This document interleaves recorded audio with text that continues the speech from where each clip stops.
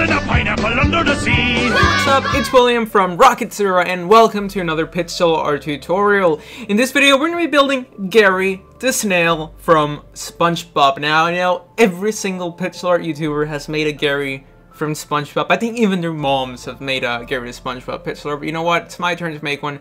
So for this Gary, we're going to be needing some cyan wool, light blue wool, black wool, pink wool, red wool, light gray wool, white wool, and then just 4 blocks of our purple wool. So let's begin with 17 blocks of our black wool.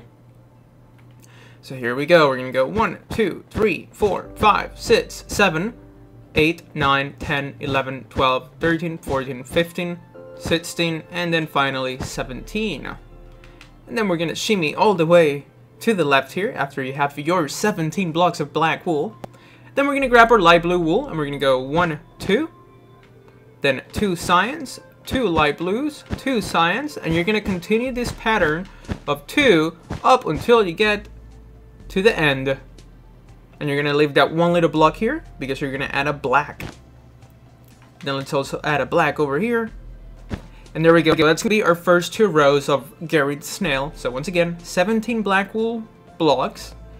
Then you're going to have 2 light blue, 2 cyan, 2 light blue, 2 cyan, 2 light blue, 2 cyan, 2 light blue, and then 2 more cyan. So now now it's time to do this little like things that attach to the eyes. I'm not sure if that's his neck or just like his little antennas for the eyes, but whatever. It's going to be made out of 8 black wool. So 1, 2, 3, 4, 5, 6, 7, and then 8. And then on the top here, we're going to place 7 blocks going that way. So 1, 2, 3, 4, 5, 6, 7, and then a block going down. Now, every so often, after we build a lot, I'm going to be taking a step back, allowing you guys to have an opportunity to hit pause just in case you need a little bit of extra time. So if I'm going too fast, feel free to stop the video whenever you need to. That way we can keep it going without taking forever. Alright, so now what are we going to do next? What are we going to do? Let's go down here. We're going to go over here and we're going to place 9 black wool. So 1, 2, 3, 4, 5, 6, 7, 8, 9.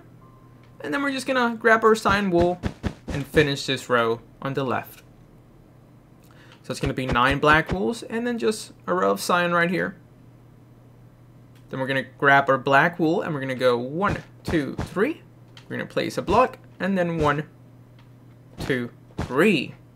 So basically like a big letter C. And then in the middle, we're going to go up by 3. 1, 2, and then 3. Easy peasy. Just like that, or should I say E, C? Get it? Because that's a C, P, C. Okay, I'm sorry. I should just stop making jokes. Alright, so what we're going to do next is that we're going to place a black and then 6 cyan wools, but you really don't have to count it. You just have to go straight up, just like that. So place a black wool and then a whole row of 6 cyan wools. And then on the right, we're going to go up by 7. So 1, 2, 3, 4, 5, 6, 7.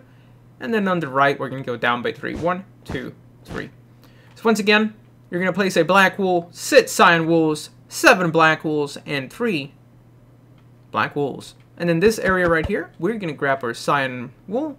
We're just going to fill it in all the way to the top. Then we're going to grab our light blue wool. We're going to break this block, replace it with cyan, break this block, replace it with our light blue wool. Just like that. Now it's time to do its eyes. So for its eyes, what we're going to do is that we are going to grab our light gray wool and we're going to go 1, 2, 3, and 1, 2. Then over here, we're going to go 1, 2, 3, and then 1, 2. So just make sure you guys have those 2 almost L looking shapes. Then we're going to grab our white and we're going to place 1, 2, 3, and over here 1, 2, 3 with a black wool in the middle and another black wool in the middle.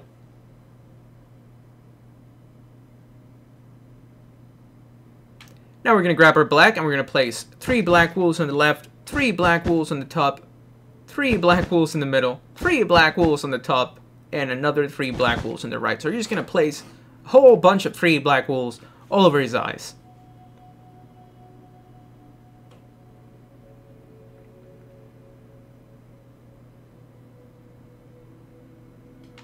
Now what we're going to do is that up here, we are going to grab our pink. We're going to place a pink, then a black. And then we're going to place 5 pink wools. So 1, 2, 3, 4, 5. With 5 black wools on the top.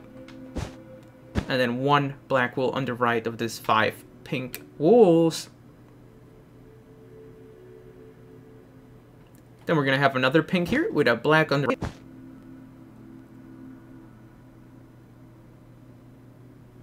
And then we're going to go down here because we're going to place a black wool here. Then a pink with 2 black wools going up. And another pink.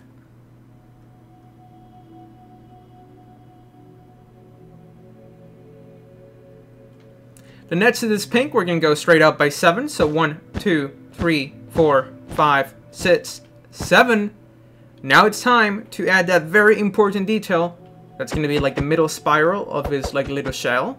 So for that, we're going to grab our pink because we're going to go 1, 2, 3. And then to the left of the ring, we're going to go straight up by 5. So 1, 2, 3, 4, and then 5. Then we're going to place a pink with a red, a pink with 2 reds. Then over here we're going to have a pink, a purple, and we're going to go down by 2 reds.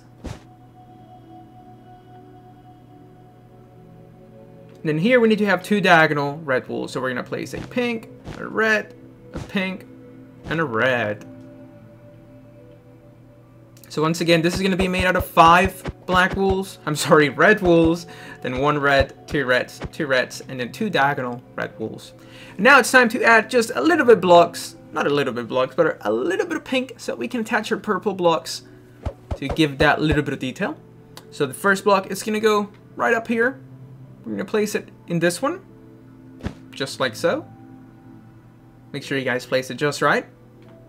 Then we're going to go down to where this like 3 blocks of black wool is. We're going to place a purple next to, actually no, we're going to place a pink and then a purple, I'm sorry.